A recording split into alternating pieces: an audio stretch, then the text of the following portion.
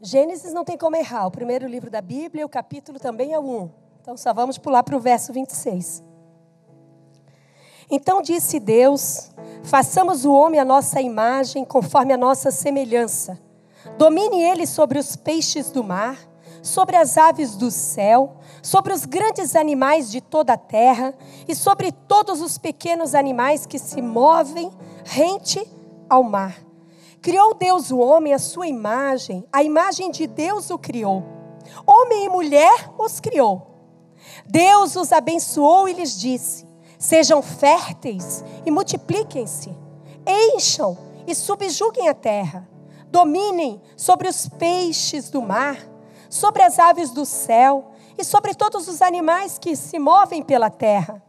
Disse Deus: eis que lhes dou todas as plantas que nascem em toda a terra e produzem sementes, e todas as árvores que dão frutos com sementes.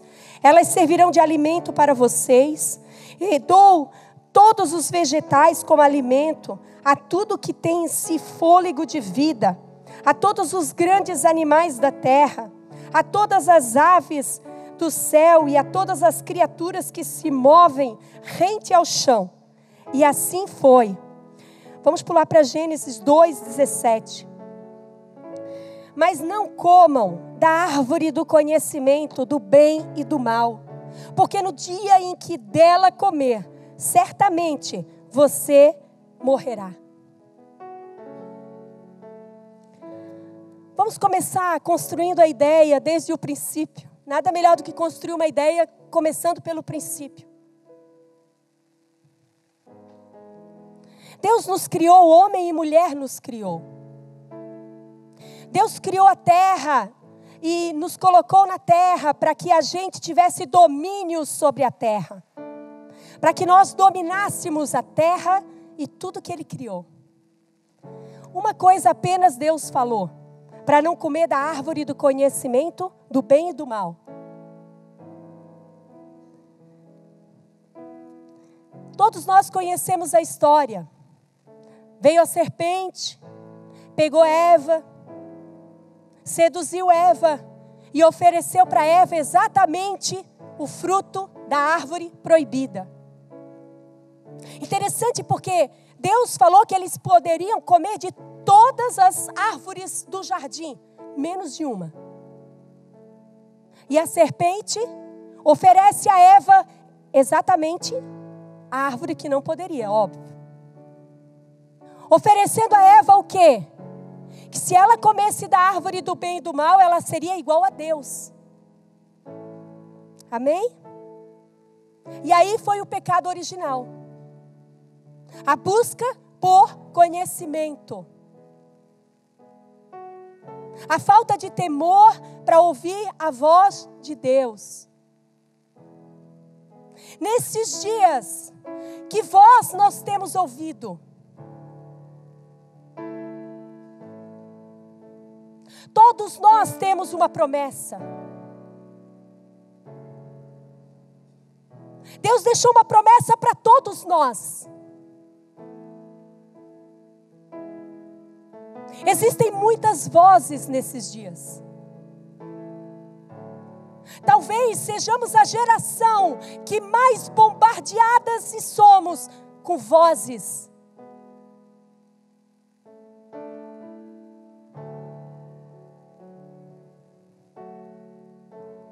Mas Deus, como é um Deus de amor, que eu acho que nós nunca vamos conseguir compreender o tamanho e a profundidade, a dimensão do amor do Pai para conosco. Através de Yeshua, através de Jesus Cristo, o seu plano perfeito para nos resgatar dos impérios das trevas, para nos transportar para o reino do Filho do seu amor. Entrega a Jesus. Por isso nós não podemos tratar isso como uma coisa comum. Não podemos tratar isso como uma coisa banal. Não podemos tratar isso como uma coisa normal. Não, é sendo Deus. Imagina, é uma outra dimensão, querido. Quando é que a nossa mente vai conseguir entender? Vivendo num outro ambiente. Desce até a terra, em forma de homem. Diz que ele era sujeito às mesmas paixões que nós. Em tudo ele foi tentado, mas ele não pecou. Eu queria convidar você, Romanos 1:17. Eu até desafio você a essa semana, talvez esse mês de... Nós estamos em outubro? Outubro. Meditar em Romanos todos os dias. É uma carta linda que Paulo enviou para os romanos. É muito interessante tudo que ele ensina através de Romanos. É muito pontual para a igreja no tempo de hoje. Quando eu li essa semana, eu já tinha lido algumas vezes Romanos, mas quando eu li essa semana, Romanos 1, no final do capítulo, eu fiquei impactada. No final, os últimos versos, porque é uma carta. Eu não vou entrar nisso, mas eu desafio você a orar por isso, ler e meditar nisso. Tem revelação do Senhor para esses dias. Eu vou deixar para vocês. Romanos 1:17 fala: porque no Evangelho é revelada a justiça de Deus. Uma justiça que do princípio ao fim é pela fé. Como está escrito, o justo viverá pela fé. Eu não sei você, igreja, mas eu sinto como se um bombardeio todos os dias para roubar e minar a fé. A fé, segundo Paulo aos Hebreus, ele fala que a fé é o firme fundamento das coisas que se esperam e não se vê. Nós precisamos ter fé, porque a mídia está corrompida. Porque existe um sistema que é totalmente corrompido. Nós somos bombardeados todos os dias e desafiados a nos manter firme no fundamento da fé.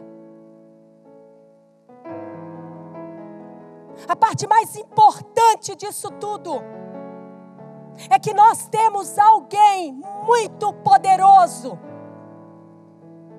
que habita dentro de mim e habita dentro de você, que nos dá força, que nos traz consolo, que nos dá direção, que nos dá energia para combater, nos dá coragem para enfrentar. Nesses dias, nós, igreja, precisamos escolher o que vamos ouvir e o que vamos ver. Porque ouvido e boca fala daquilo que você serve. Tenta você andar com desanimado. Tenta você passar uma semana do lado de alguém desanimado para ver se você não fica desanimado também.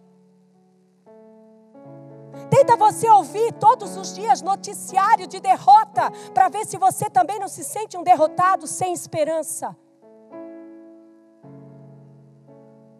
Mas como eu disse anteriormente, o nosso manual é as Escrituras. Tudo que nós precisamos não está em outro lugar a não ser nesse pequeno livro, que todos os dias se renova. Você pode ler o mesmo versículo todos os dias, e ele é como um pão vivo. Todo dia o Espírito vai trazer uma revelação para você. Esse é o nosso manual. Quando Paulo disse: não vos conformeis com esse mundo, mas transformai-vos pela renovação do vosso entendimento. O que Paulo estava falando, igreja? Paulo estava dizendo, existe um sistema que governa ainda essa era. E a era vindoura.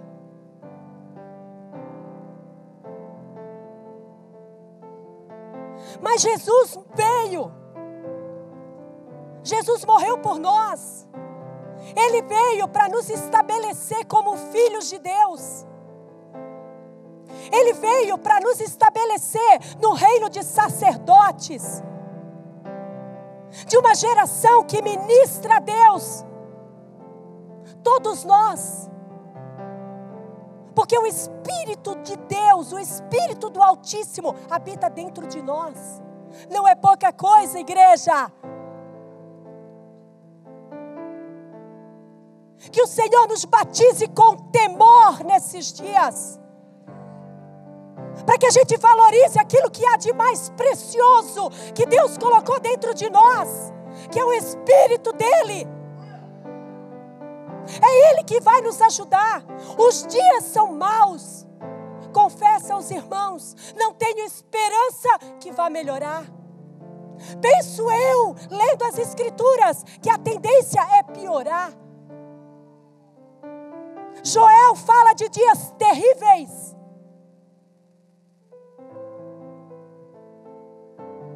Mas para o filho é diferente.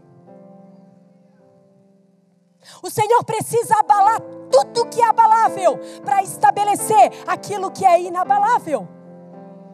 Mas se eu e você estivermos alicerçados naquilo que é inabalável, nós não seremos abalados. Sabe qual é o problema? Nós oramos, Deus, traz o teu reino, faz a tua vontade. Aí Deus começa a abalar as estruturas. E aí a gente fica desesperado.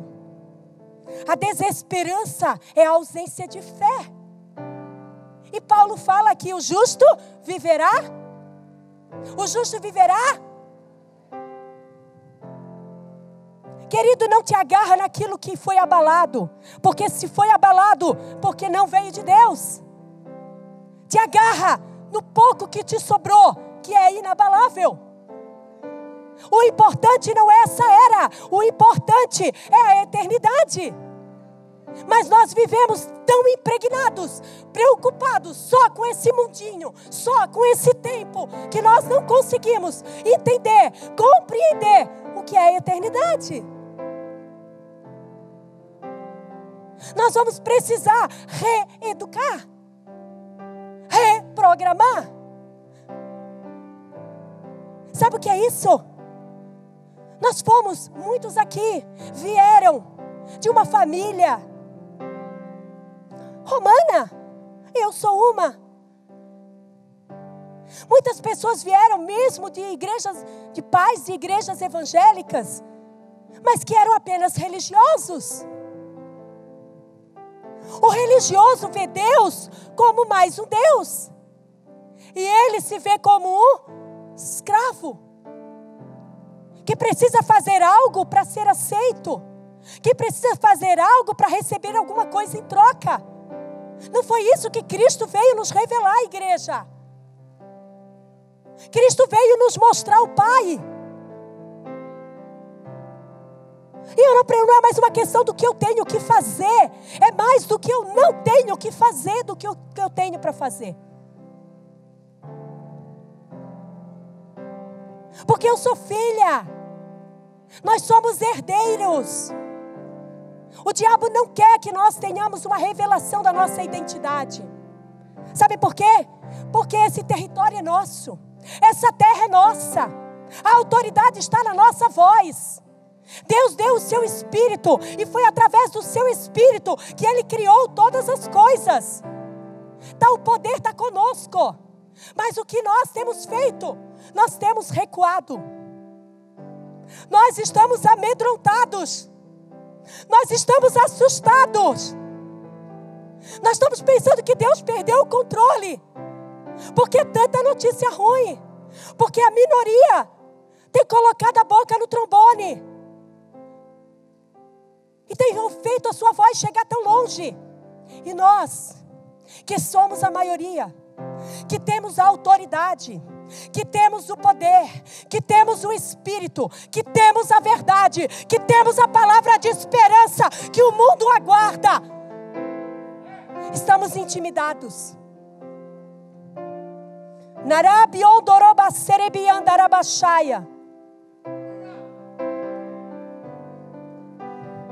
Quando Neemias estava na reconstrução dos muros, vocês estão entendendo, igreja? Eu não quero disparar e depois os irmãos vão compreender. Quando Neemias estava na reconstrução dos muros, a palavra diz que quando o povo estava com coragem, cara, meu Deus, como diz o jovem velho, meu Deus, quando a gente tem coragem, o inferno estremece. O diabo morre de medo de você, cara. Porque o que habita em você é muito maior do que habita com ele. A única arma que o diabo tem é a intimidação. A Bíblia fala que quando Neemias estava na reconstrução dos muros, o povo estava encorajado. Vamos abrir lá, porque eu gosto que vocês leiam, porque depois pode meditar em casa. Deixa eu ver onde é que eu anotei o texto. Neemias 4, eu acho que é o verso 6, deixa eu ver aqui. Pode ir abrindo em Neemias, por favor.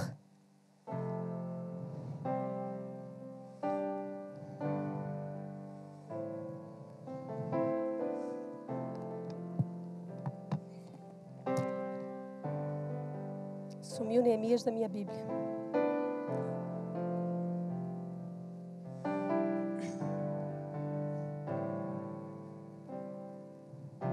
Glória a Deus, aleluia, Senhor. Tu és bom em todo o tempo. Envergonhados, confundidos, atribulados são todos os inimigos de Deus. Seja todo homem mentiroso, mas o Senhor fiel eternamente. Seja todo homem, todo homem mentiroso, mas o Senhor fiel eternamente. Vamos ver aqui.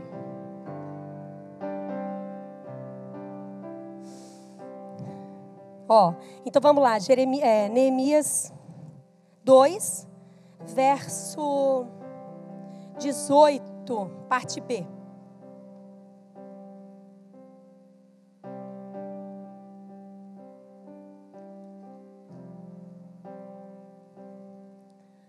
Neemias é um exemplo para mim. Muitos anos eu tenho estudado Neemias e Esdras, a reconstrução dos muros. E porque eu penso que tem muita similaridade com o tempo que nós vivemos. Eu creio que Deus está levantando nessa geração os reconstrutores. Aqueles que vão reconstruir o tabernáculo, o templo, o lugar para o Senhor, da sua habitação. Obviamente que eu não estou falando de uma estrutura física, é muito maior do que isso. Eu creio muito, e nós vamos adentrar aqui no texto, na reconstrução de um altar para o Senhor a partir de mim, a partir de você e a partir dos lares. Eu creio muito no ministério de família. Eu creio muito na oração, na intercessão, no altar para o Senhor dentro de cada lar. Vamos ver como Neemias fez? Neemias 2, 18, parte B. Eles responderam, sim, vamos começar a construção. E se encheram de coragem para a realização desse projeto. Quando, porém, Sambalate, o horonita, Tobias, o oficial amonita, Gesem, o árabe, souberam disso, zombaram de nós, desprezaram-nos e perguntaram, o que vocês estão fazendo? Estão se rebelando contra o rei? Sempre o inimigo é assim. Você que está fazendo alguma coisa para o Senhor, principalmente aquilo que o Senhor pediu para você fazer, se tem um Tobias e um Sambalate aí, fica feliz. é sinal de que você acertou o alvo. Se tem alguém debochando, escarnecendo, zombando, fica tranquilo. Não perca coragem por causa disso. Saiba que você acertou o alvo. Mais à frente nós vamos ver que daí eles continuaram fazendo. Se a gente pular para o capítulo 4, verso 8.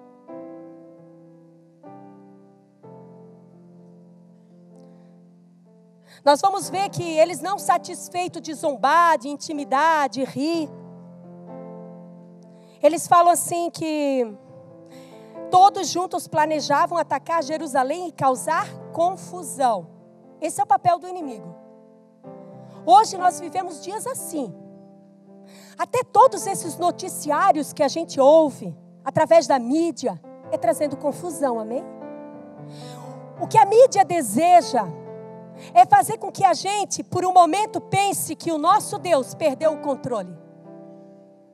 E que Ele está dominando tudo. Eles aumentam números. Eles mascaram resultados. Eles fabricam pesquisas. Eles querem trazer confusão. Mas uma coisa é certa, igreja. Tudo que está acontecendo hoje, há mais de 2000 anos atrás, já estava escrito e revelado. Não há nada que está acontecendo hoje de que Deus já não tivesse usado os profetas para falar. Então, relaxa. Relaxa. Vamos aprender como atrair a presença de Deus. Porque a presença de Deus faz com que o inimigo perca força.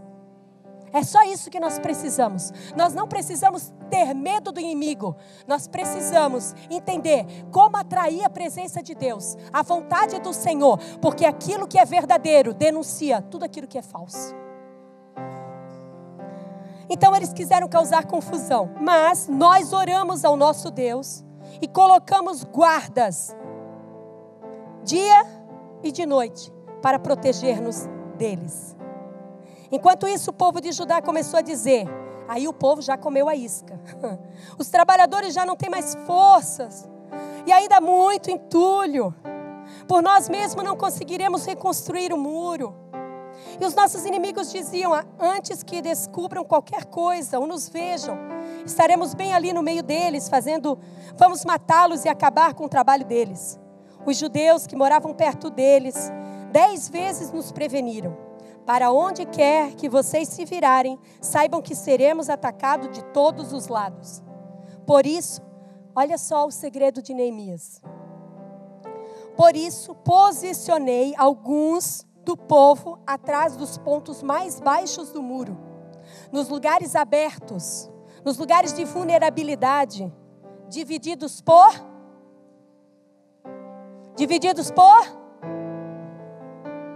armados de espadas e lanças e arcos.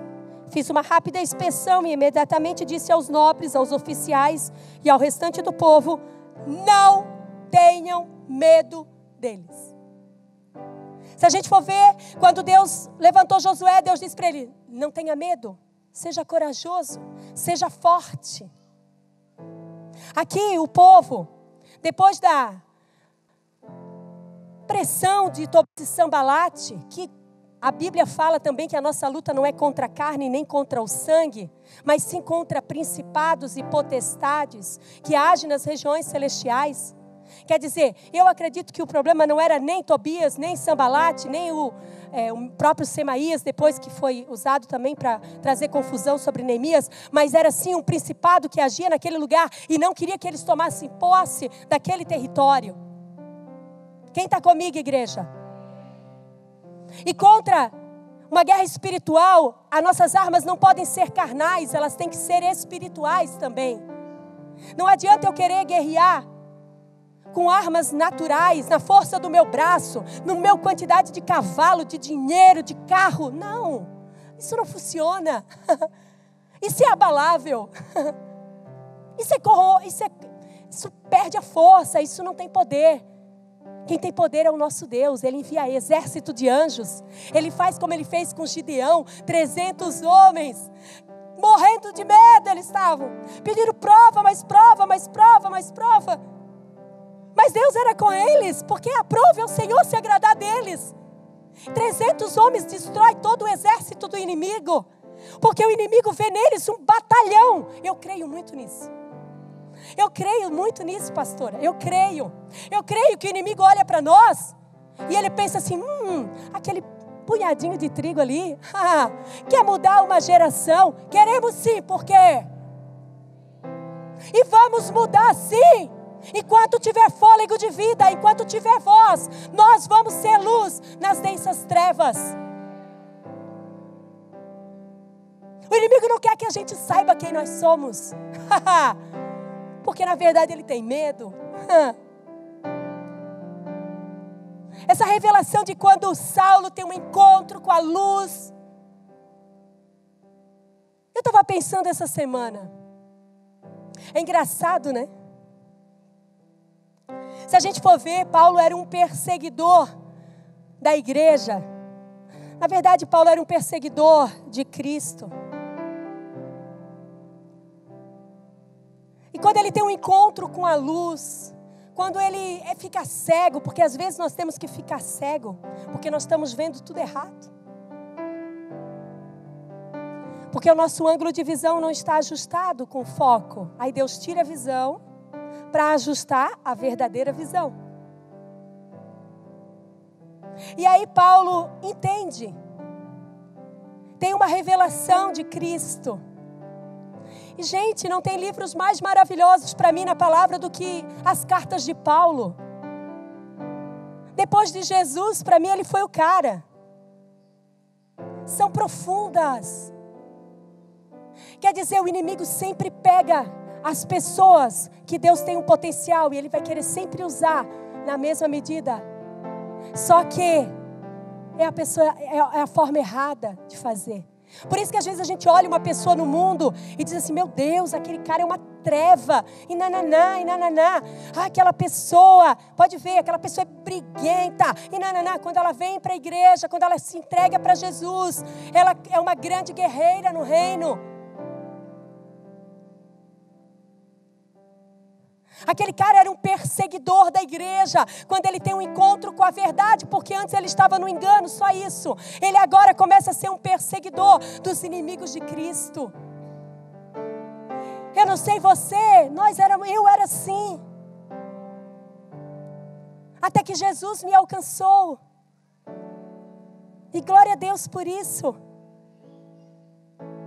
Então Neemias fez todo o trabalho da reconstrução, todos nós conhecemos. Mas Neemias ouviu a voz de Deus e obedeceu. E a minha maior preocupação nesses dias é que voz nós estamos ouvindo. Porque a voz que nós estamos ouvindo é aquilo que nós vamos servir. Nós vamos servir aquilo que nós estamos ouvindo, igreja. Se nós formos ver, a palavra diz que a fé vem pelo ouvir e ouvir a palavra de Deus. Mas hoje tem tanta proposta. Meu Deus, como é difícil. A gente pega esse telefone e aí é tudo quanto é tipo de mensagem o dia todo. É como se esse sistema desse mundo, ele tenta nos deixar o tempo todo ocupado, para que a gente não tenha tempo para ter intimidade com o Senhor. Porque através da intimidade, nós conhecemos quem Deus é e automaticamente sabemos quem nós somos e recebemos autoridade. Solitude nem sempre é ruim. Eu sei que o pastor Jefferson falou em você se agrupar, também é bênção. Mas todo homem e toda mulher precisa ter tempo de solitude com Deus. Isso é saudável. Por isso que as escrituras falam, entra no teu quarto, fecha a tua porta e fala com o teu pai em secreto, que ele te abençoará.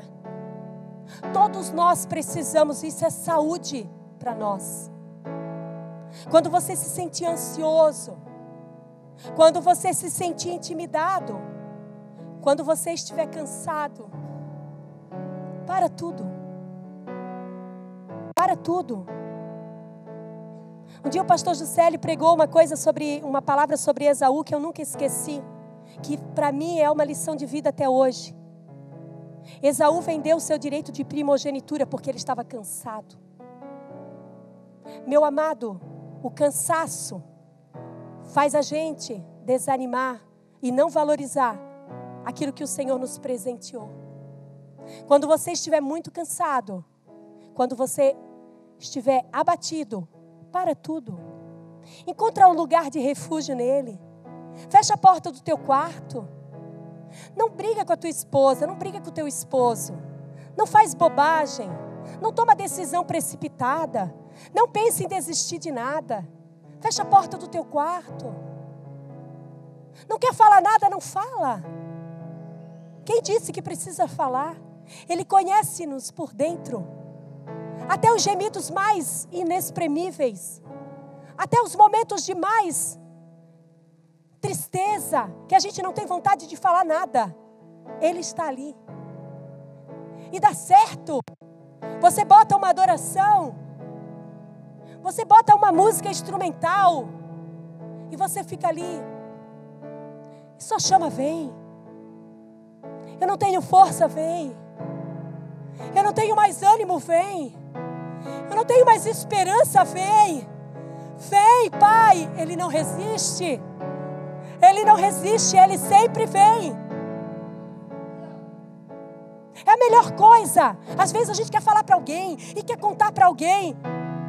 Mas você pensou que a outra pessoa também pode estar em luta, também pode estar em dificuldade. Estamos todos nós sendo treinados. Estamos todos nós na mão do oleiro. É Ele que faz o vaso, Ele desmonta e faz de novo. Ninguém está numa situação melhor ou está pior, não. Todos nós estamos dia após dia sendo treinado por Ele. Nem sempre vai ter alguém. Não, pastora, não. Nem sempre vai ter alguém. Por quê? Porque ninguém rouba a glória que é dele. Tem coisa que Ele pode fazer em você que nenhum homem na face da terra pode fazer. Provoque encontros com Ele. Provoque encontros com Ele. Sabe, quando a gente namora, a gente não leva a namorada para jantar. Não é tão bom. Quando a gente é casado, não marca aquele momento para sair com o esposo. Se não faz, pode fazer. Deveria fazer. Então marque esse ambiente com Deus. Ele é o nosso consolo. Ele é a nossa esperança. Ele é a nossa força. Por que a gente está tão repetitivo, falando tanto isso? Porque a mídia, porque a televisão, as revistas, a internet, em todo tempo está bombardeando. Que tal coisa está crescendo, porque isso está crescendo, porque as trevas estão avançando. Ok, as trevas estão avançando. Olha o que Paulo fala a Filipenses. Eu acho essa passagem maravilhosa. Se eu não me engano, Filipenses... Nunca sei o capítulo, só se eu olhar aqui, peraí. Filipenses, vamos lá. Filipenses 2, 12.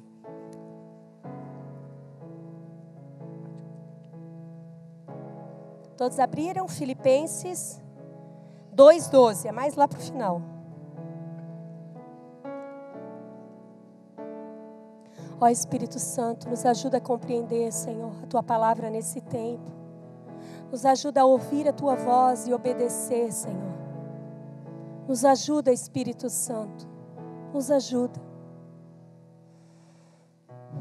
Assim, meus amados, como sempre vocês obedeceram, não apenas na minha presença, porém muito mais agora na minha ausência, ponham em ação a salvação de vocês com temor e tremor. Pois é Deus quem efetua em vocês tanto o querer quanto o realizar, de acordo com a boa vontade dEle. Olha só o segredo. Façam tudo, sem queixas nem discussões, para que venham a tornar-se puros, irrepreensíveis, filhos de Deus, inculpáveis, no meio de uma geração corrompida e depravada. Uma leve, momentânea, como se fala assim, o que nós vivemos hoje. Semelhança, isso aí. Na qual vocês brilham como estrelas no universo, retendo firmemente a palavra da vida. Assim, no dia de Cristo, eu me orgulharei de não ter corrido, nem me esforçado inutilmente. Meu Deus, façam tudo sem queixas nem discussões, para que venham a tornar-se puros, irrepreensíveis, filhos de Deus, inculpáveis no meio de uma geração corrompida e depravada. Será que tem semelhança com a nossa sociedade hoje?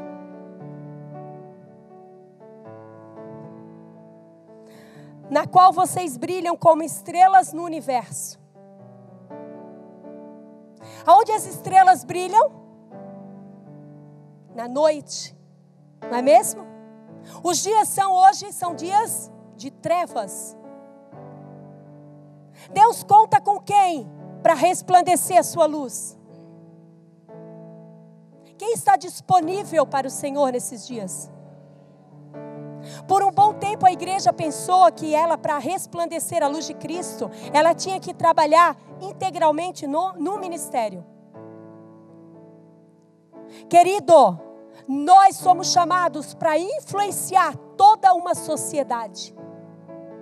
Uns vão influenciar através do serviço na casa, outros vão influenciar nos negócios, outros vão influenciar na política, outros vão influenciar na educação, outros vão influenciar no governo, outros vão influenciar na saúde, em todas as áreas, igreja. Nós precisamos brilhar. Por que a gente tem medo de avançar? Aonde você foi plantado, se foi Deus que te plantou, seja a luz naquele lugar. Se você é um funcionário, seja luz naquele lugar. Profetiza que aquele seu chefe seja alcançado. Profetiza se ele é corrupto, para que ele receba o batismo de arrependimento, que os olhos dele sejam abertos, assim como o seu um dia foi. Se você é um empresário, faça as coisas corretas. Peça o auxílio do Espírito Santo para que você influencie outros homens de negócio.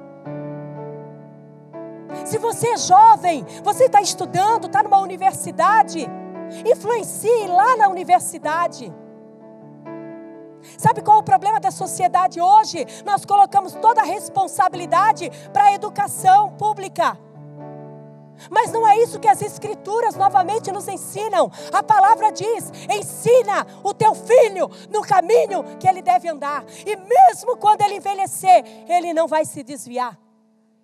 Mas aí todos nós estamos ocupados e muitas das vezes fazendo o serviço para o Senhor, e os nossos filhos estão órfãos. E aí a culpa é da professora que é marxista? Não, igreja. Acorda, igreja. Desperta, igreja. A responsabilidade de educar os meus filhos é minha, é do meu esposo. Quando eles chegam no banco de um colégio, de uma faculdade, que alguém fala alguma coisa diferente do que nós plantamos, eles sabem o que é a verdade. A verdade denuncia o que é falso. Mas às vezes nós queremos fazer para o Senhor. Vamos fazer. Começa pela sua casa. Começa gerando arrependimento no seu coração em relação ao seu filho, o seu filho em relação a você. Semeie amor, beije, abrace, profetize. Já pensou que talvez tudo que você sonhou não aconteça com você, mas Deus use o seu filho?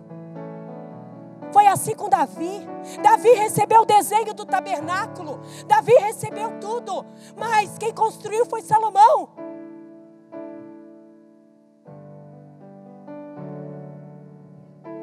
Nós temos que voltar às Escrituras, ao temor do Senhor. A Bíblia diz: aonde está o teu tesouro, ali está o seu coração. Não há problema nenhum em você ser próspero, não há problema nenhum em você ter muita riqueza. O problema é isso, ter você. Eu até creio que Deus levantou e está levantando muitos homens que vão ser muito prósperos nesses dias. Porque Deus vai precisar de muito recurso para dar mais agilidade à igreja. E eu vou dizer, é mais difícil ter em quem confiar para dar recurso do que qualquer outra coisa. Por isso que ele chama o dinheiro de Senhor.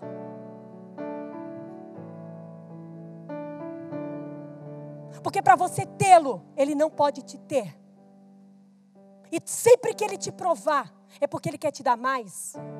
Mas ele precisa saber se ele ainda te tem. Sabe quem pode ter? Quem não tem medo de perder. Quem tem medo de perder, não pode ter.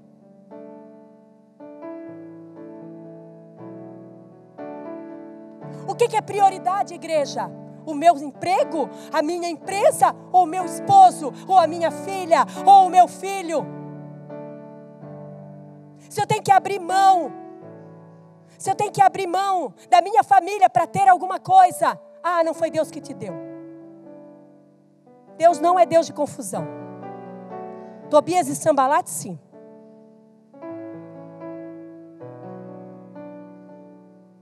Mas pastora, está fazendo tudo errado até agora. Não tem problema.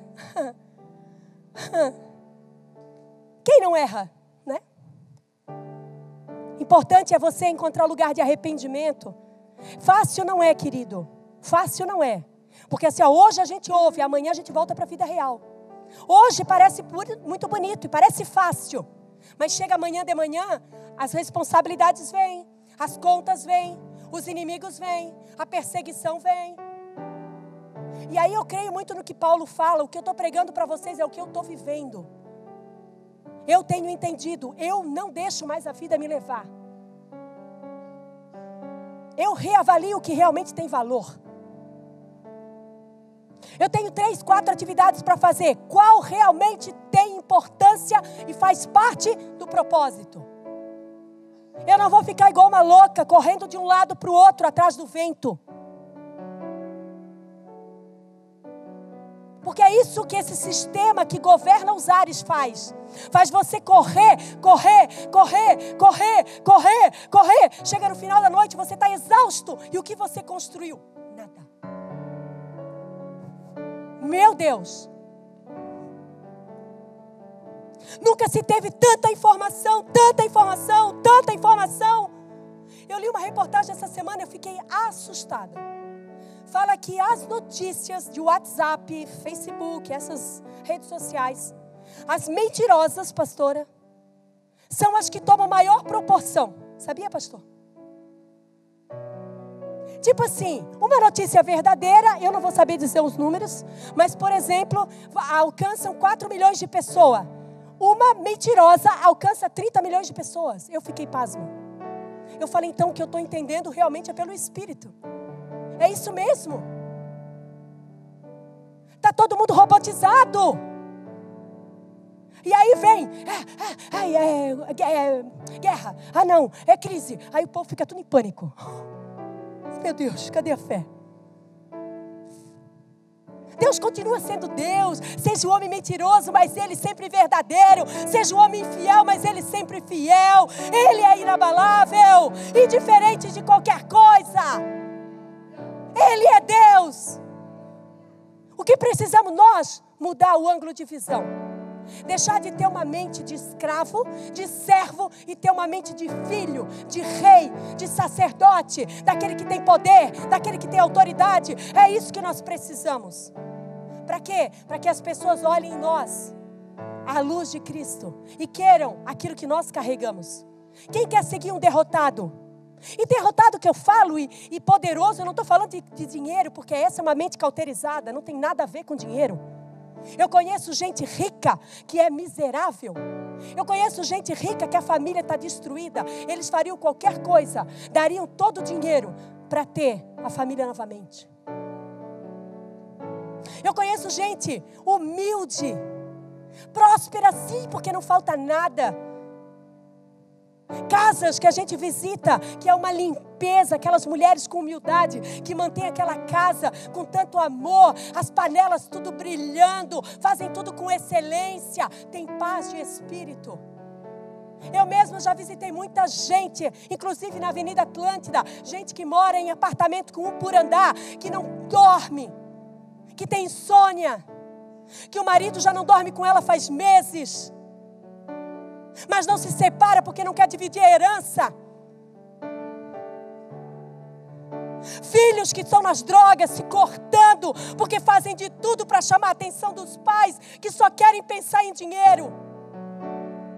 Meu Deus, que o Senhor nos desperte nesses dias. Que o Senhor nos traga temor nesses dias. Que o Senhor nos ensine o que realmente tem valor. O que tinha de melhor Ele já nos deu, já é nosso. Nós não precisamos fazer nada para isso. Não seja enganado, igreja. Não seja enganado, igreja. Você não é mais amado por Deus quando você faz qualquer tipo de sacrifício. Ele é amor. Ele não muda. Ele te ama. Ah, pastora, mas tu não sabe a minha vida. Eu vivo derrotado. Eu vivo preso em imoralidade. Eu vivo preso em drogas. Querido, Ele é mesmo assim te ama. Você está sofrendo, mas você pode se render aos pés dEle. E Ele com certeza vai te ajudar. Mas Ele não te ama mais ou menos por causa disso. Ele é amor. O seu amor é infinito. Quando Ele olha para você, sabe o que Ele tem? Misericórdia. Sabe o que Ele pensa? Eu sei que Ele vai conseguir. Eu sei que Ele vai conseguir. Deus tem uma expectativa em nós. Eu creio num exército poderoso. Eu creio que Deus está levantando nesses dias um exército poderoso. Sabe o que? De homens, mulheres, jovens e crianças, como Joel fala. De pessoas que não vão estar nem aí para a sua reputação. Pessoas que não vão estar nem aí para o dinheiro, nem aí para o seu nome, nem aí para a fama. Pessoas que vão ser completamente apaixonadas por Ele, vão queimar por Ele. Vão dizer, Deus, eu quero é o Senhor. Se tiver, Senhor, arranca tudo de mim, mas não arranca a Tua presença. Vem sobre mim, Senhor. Pessoas que vão queimar por Ele e vão gerar no seu redor uma nuvem de testemunhos que vão querer aquilo que eles estão carregando, não com medo, não como sacrifício, mas como honra, como amor, como paixão, como fome, como desespero. Porque cada dia mais o mundo não vai ter mais nada para nós, igreja. O mundo não tem mais nada para nós. Tudo é frustração. Tudo é vaidade. O que nós precisamos é nos agarrar nessa verdade. Tem tanta gente desigrejadas, tantas pessoas feridas, tantas pessoas decepcionadas. Ah, meu Deus, como temos feito mal, Deus.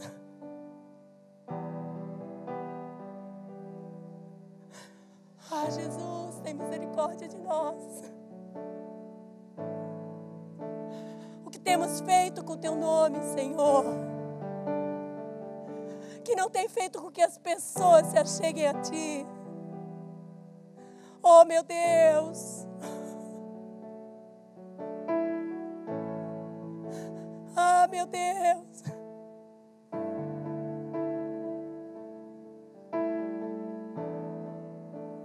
Ah, Senhor.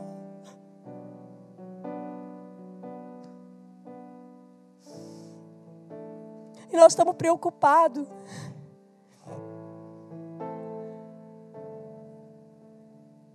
Com marxista, com... A esperança do Senhor não está neles, igreja. A esperança do Senhor está em mim, está em você. Está na minha casa, está na sua casa. Está no meu casamento, está no seu casamento. Não desista. Não desista. Acredite até o fim. Persevera. Ele é galardoador. Não desista. Você que se sente só. Você que se sente injustiçado. Não desista. Não desista de Cristo. Não desista da igreja. Nós somos a igreja. Vamos fazer tudo sem discussões, sem queixa. Vamos nos unir de verdade. Que as nossas diferenças não nos separem. A diferença não serve para separar, serve para fortalecer. Deus deu para você aquilo que eu não tenho. Deus deu para o teu irmão aquilo que você não tem. A unidade faz com que a gente se torne um exército forte. Por isso que o inimigo luta tanto, meu irmão. Para a gente não se entender. Para a gente não se amar. Para a gente julgar o irmão.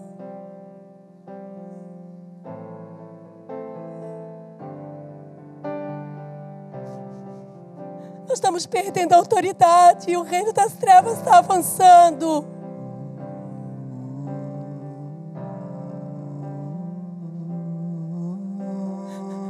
Deus deseja nos usar. Há muito ainda para ser feito. Talvez você se encontre como as pessoas de Neemias. Você já olha e pensa, meu Deus, mas tem tanta coisa para ser feita. Eu já estou sem força. Vamos seguir o conselho de Neemias, a direção dele. Fortalece a tua casa. Separe em família. Reúne você com seus filhos. Reúne você com a sua esposa. Pastor, eu sou sozinha. Reúne você com o teu espírito, com o Espírito de Deus. Profetiza. Profetiza nos lugares baixos. Profetiza nos lugares que estão sem esperança. Há tantos órfãos, igreja, de pais vivos.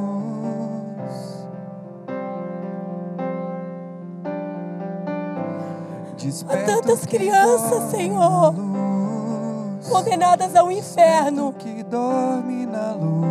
com problema de identidade, porque não tem um pai presente. O pai está tão preocupado em adquirir riqueza. Ah, Senhor, desperta aquele que dorme. Desperta-nos como igreja. Desperta a tua igreja, Senhor. Quantos homens de negócios nós conhecemos, quantos pais de família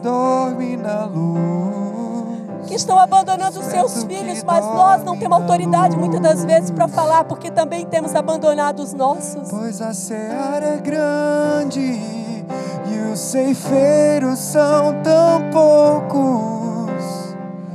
Pois a seara é grande e os ceifeiros são tão poucos. Pois a seara é grande e os ceifeiros são tão poucos. Pois a seara é grande e os ceifeiros são tão poucos.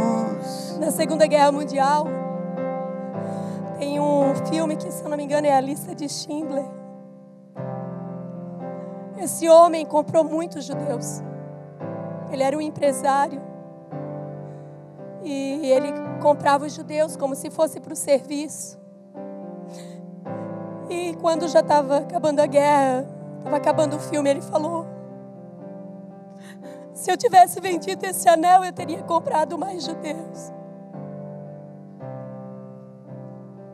Sabe por que a gente não faz mais? Porque a gente não tem plena convicção de que Jesus está voltando. Mas Ele vai voltar. Aleluia. E aí a gente vai olhar e dizer: meu Deus, por que eu não falei para fulano? Por que eu não amei ciclano? Por que eu não abracei mais? Por que eu não orei mais? Por quê? E aí vai ser tarde, igreja. Daí não dá mais tempo, igreja. Lembra das 10 virgens? As 10 estavam dormindo, igreja. Eu não sei até quando nós vamos estar acordados. Vamos gastar tempo para isso. Eu me coloco nesse desafio. Vamos pregar mais, orar mais, amar mais, fortalecer os muros das nossas casas, através da oração, através da comunhão. Chega em casa, desliga o telefone, igreja. Teu filho fica chamando a tua atenção. Desliga o telefone. Não come a isca do inimigo, não. Dá atenção para o teu filho. Dá atenção para a tua esposa. Aquilo que a gente não faz, o que tem que fazer, o inimigo vem e adota. Amém? Queria convidar você a se colocar de pé. É assim mesmo, não vou fazer um fechamento.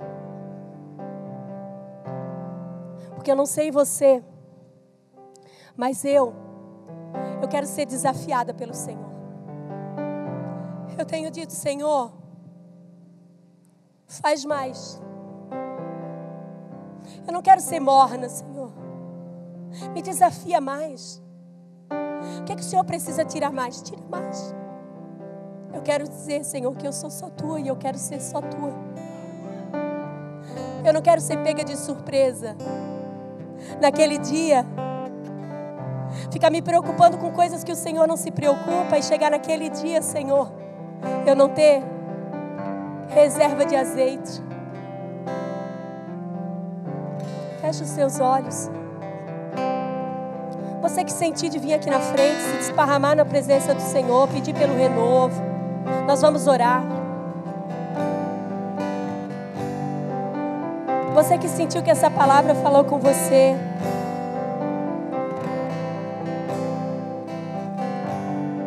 Você que quer ser desafiado pelo Senhor, fortalecido pelo Senhor nesses dias.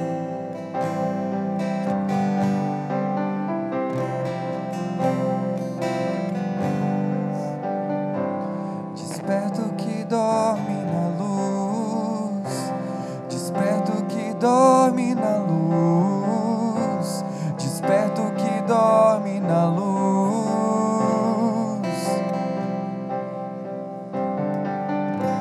Desperta o que dorme na luz, desperta o que dorme na luz, desperta o que dorme na luz. Pois a seara é grande e os ceifeiros são tão poucos.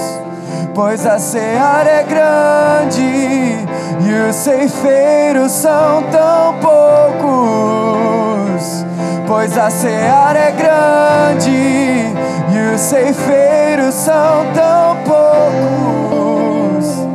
Pois a seara é grande. Você que veio nessa reunião, você foi desafiado pelo Espírito de Deus para se render ao governo dele. Você que quer entregar a sua vida para Cristo. Você que está desviado, estava desanimado. Levanta a sua mão onde você está. O Senhor te trouxe nessa noite com um propósito nesse lugar. Porque Ele te ama tanto e tem permitido algumas situações para te atrair para mais perto dEle. Ele não ia deixar ficar tudo bem, porque Ele te ama. E Ele fala que o Pai exorta o Filho que ama. Quem mais se rende a Jesus nessa noite? Quem mais? Convido você, vem aqui na frente. Nós vamos orar por você. Você vai fazer a oração de confissão. Tem mais gente que quer se render para Jesus?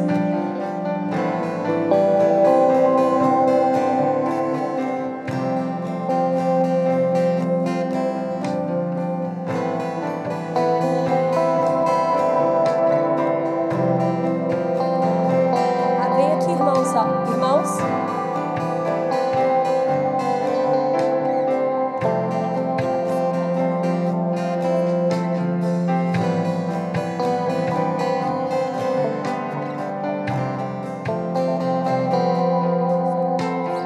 Tem mais alguém? Irmão? Venham.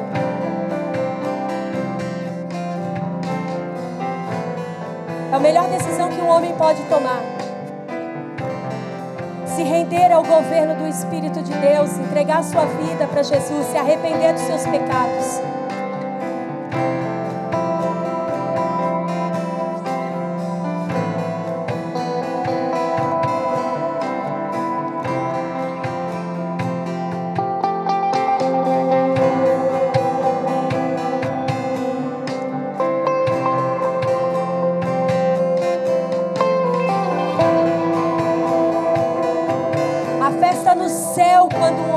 Uma mulher se rende ao Senhor. A festa no céu, Deus se alegra. É isso.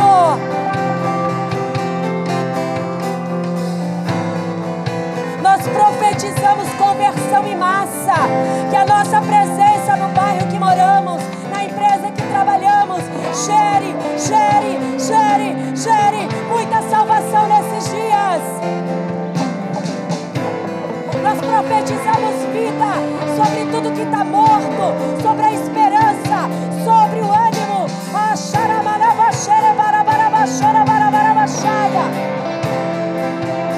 Os pastores que estão aqui, por favor, vamos orar. Os irmãos.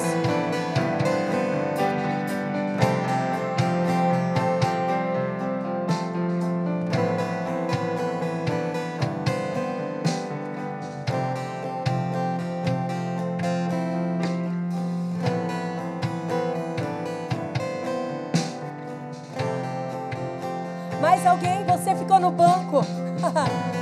Você pensa, não é hoje. Um dia Deus falou assim comigo, eu estava numa reunião.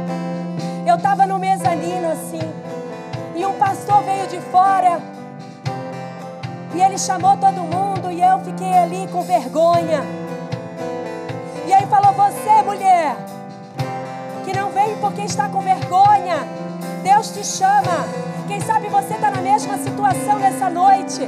Você está aí lutando com a sua alma.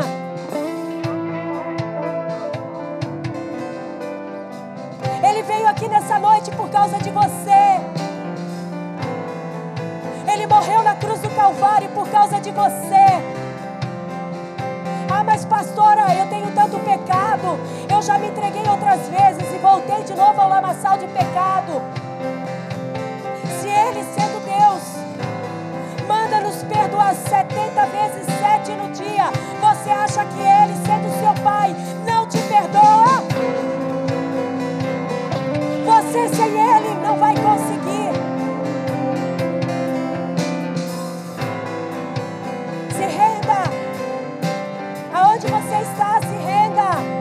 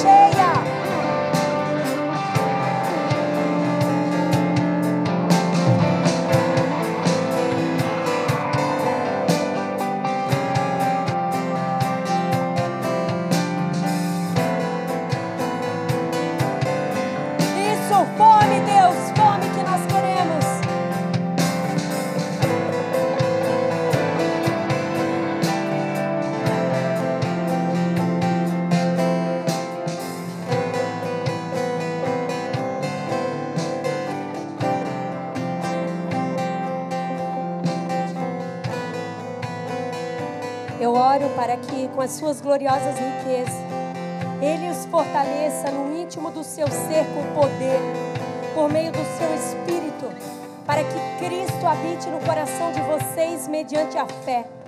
E oro para que, estando arraigados e alicerçados em amor, vocês possam, juntamente com todos os santos, compreender a largura, o comprimento, a altura e a profundidade, e conhecer o amor de Cristo, que excede a todo conhecimento, para que vocês sejam cheios de toda a plenitude de Deus, em nome de Jesus. Senhor, que sejamos cheios da Tua plenitude. Pai querido, que sejamos arraigados em amor, que sejamos curados, Senhor, das nossas feridas, que sejamos sarados, Pai, de toda rejeição, de toda mágoa, de toda falta de perdão. Pai, o pecado gera em nós vergonha. Quando Adão pecou, Senhor, ele se escondeu de Ti. O pecado traz medo. O medo é contrário ao amor. Nos arraiga, Senhor, no Teu amor. No Teu amor não há medo. Antes, o Teu amor lança fora todo medo. Nós damos uma ordem no reino do Espírito, como casa profética nessa nação, para que toda intimidação, para que todo medo retroceda nesses dias, e a Tua igreja seja fortalecida no amor que lança fora todo medo.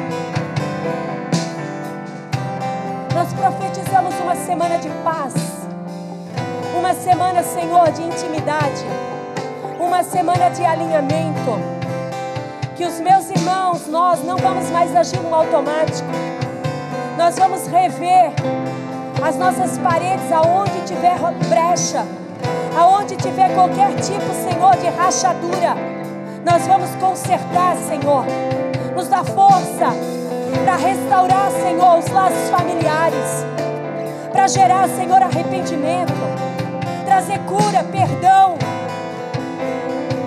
Revela-nos, ó Senhor, o Teu amor nessa semana. O meu irmão que estava desencorajado, receba agora nas Tuas entranhas força, receba coragem, receba poder de Deus. Em nome de Jesus, que o Senhor te abençoe e te guarde, que Ele faça resplandecer o Seu rosto sobre ti e te dê a paz que o mundo não pode te dar. Os irmãos que aceitaram Jesus vão lá na sala da consolidação, que nós temos um presente para você.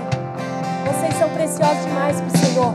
Os irmãos que estavam aqui na frente, que vocês sejam muito fortalecidos e vocês contem muitos testemunhos